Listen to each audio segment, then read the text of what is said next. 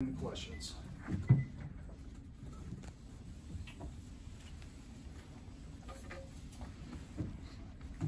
Greg, how do you feel about coming into a program that's sort of rebuilding almost from the bottom up? I feel good about it. I'm kind of guy that love challenges. And I feel like it's something I've done before. You know, at Marquette, especially we just came from last year. We came from a coaching change. Everybody was expecting that to be a rebuild. But Shaka, he told me, you know, when he came in last year, that we weren't rebuilding nothing. We was going in to make a statement no matter who we was going against or no matter what. And I feel like I want to do the same thing here. We're not trying to rebuild nothing. We rebuilding it, but at the same time, that don't mean we got to take losses to learn stuff. You know, like we got a lot of older guys. We can learn from our experience we done had over the past. So that don't mean we got to take losses early to learn something. So I feel like that's something that's going to come in with me personally. So I feel like I've been through it. So I feel like I've been through it so the guys can see I'm a person that led by example. I can do it again. I know you're just getting used to guys, but what statement do you think you guys can make as a team, just how you've gotten to know your teammates? I feel like the statement, to be honest, like I just said, it's not a rebuild. We here to make something happen, and it's not, won't be a surprise to nobody but the people that's on the outside looking in. We just gonna come in and every day we gonna build it brick by brick, and that's our goal. Every day is to lay that brick, and if we don't do that, then we lose. But I feel like the team and learning these guys, that's what we doing, building it brick by brick. You guys have a few freshmen, but you have a lot of older, particularly guards, who came in. Does it feel like an older team? I mean, do you look around your teammates and feel like you guys have a bunch of old guys on the team? It feels good being around a lot of older guys. It's like, you know, you don't have to repeat yourself as much, you know.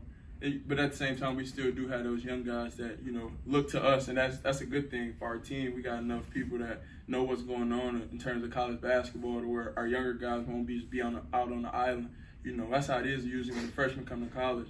They just out there, they don't know what's going on. They got to get adjusted to everything. But now you got Dior, who he can come to one of us four older guys, you know, where he won't just be out there stuck. He can come talk to us, and we done been through it, so we can help him get through whatever he's trying to get through. Instead of just bumping his head and bumping his head, we can lead him and jump over that little log. Greg, what sold you on Pitt? I would probably say Coach Cable. He played a huge part in it. The relationship I got with Coach Jake Pursuti, we had a real big relationship when I was at Marquette. He was one of our assistant coaches. That played a part. And then the conversation I had with John on my visit, he was just telling me how he was like tired of playing in crowds all the time. And I told him that's something I could definitely help him out with. So, man, that's really what it was. Those relationships, those three people, they were key mainly. But I say the biggest key was Coach Cable and John, because you feel me, it's like it's different. You know, assistant coaches can tell you what they want to get you to a program, but when a head coach tells you something, and then you know the best player on that team is telling you basically the same thing, that's big for a guy that's, you know, looking to find a new home. So. You've obviously been known for your strong outside shooting 41% in your career so far. But tell us a little more about your game. You know, what are your best strengths out there on the court? I'm a guy who's gonna bring a lot of energy, offensively, defensively. Like you said, I can shoot the basketball. I'm not just a shooter. I can make plays in a ball screen. You know, if you take my shot away, I can, you know, get to a pull up. And I mean, it don't even just got to be me shooting. You know, I can be a playmaker for others as well. So I just want people to get a chance to see that. What has Coach told you or hinted at you that maybe signifies what your role could be with this team? Get John space. Make space for John.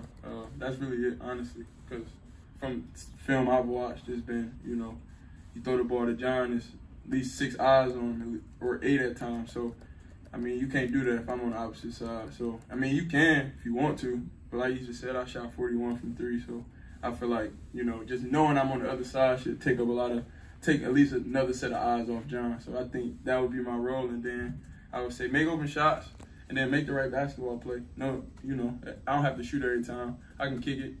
Might be a one more. John can throw it out to me and I can throw it back to him. We can play catch all day, honestly, you know. It's whatever my team needs me to do, though, I can do it. Where does that confidence come from?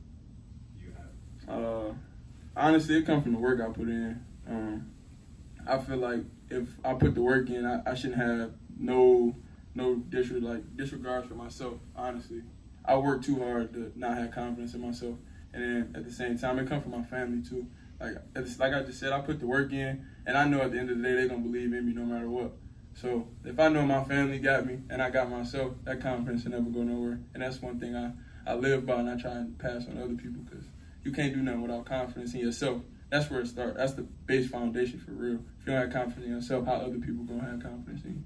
Greg, you guys, there's a lot of you guys, new faces coming in this year, but you in the backcourt, you've got Jamarius, guys that know that were here last year. What have they done for you to help you kind of, one, integrate into the campus, and two, get used to the team?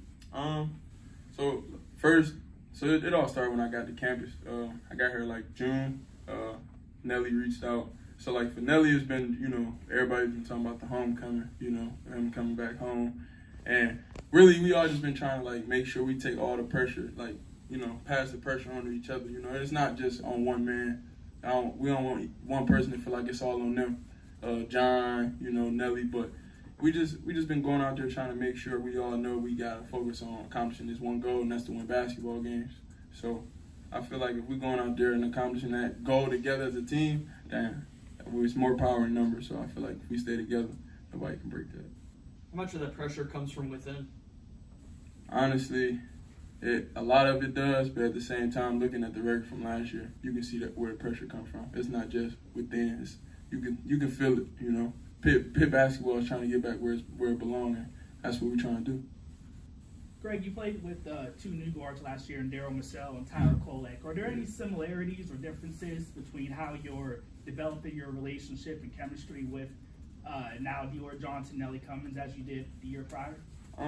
Not really. I feel like you go into it with the same open mindset. You got to be willing to learn new things. That's what I do. I try and go in there every day trying to learn something new, whether that's with the game of basketball or something new about my teammates. So I feel like the similarities for me would be just, I've been through it before. Most of the time you be with guards at, 2-3 years. So for me, I just did it. So like I know what it's like to play with newer guards. But at the same time, it's just, we got to learn how, like, where each other like to be on the floor. Like I'm learning Nike love to cut. So like if I drive middle, I won't look for him to stay there. I look for him to cut. JB, he want to slouch to the corner. He gonna try and shoot. Nelly, same way. Dior, he want the ball so he can get downhill on his own. But at the same time, it's just coming with day by day. We just, being around each other. So the more we get used to each other, the better it's gonna be. Is there any one leader? Like, there's one guy that's like the first guy in the room that you guys are like, hey, all right, you got here first, and you kind of set the tone for everybody? Or is it because you guys are all experienced, you kind of just feed off each other? So mainly, I would say we feed off each other, but for round, based on like who's been here the longest, I would probably say that voice would be JB.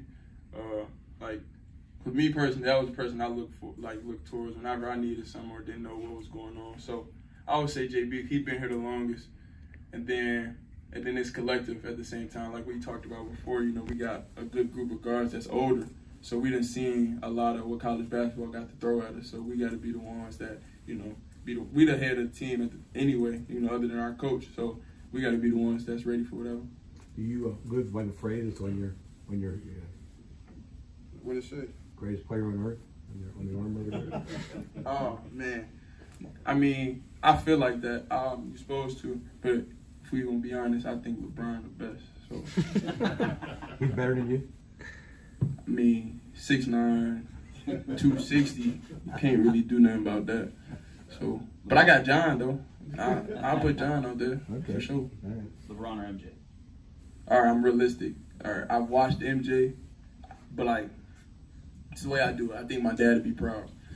So, to me, I got LeBron, because that's what I seen. Like, 03.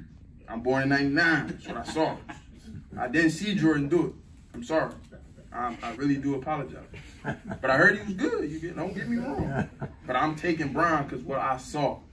But like what I've seen, Last Dance was amazing. But but I'm taking Bron. Sorry, we better shut this down. Bring this guy back. I'll bring him back a little bit. I got to show him you.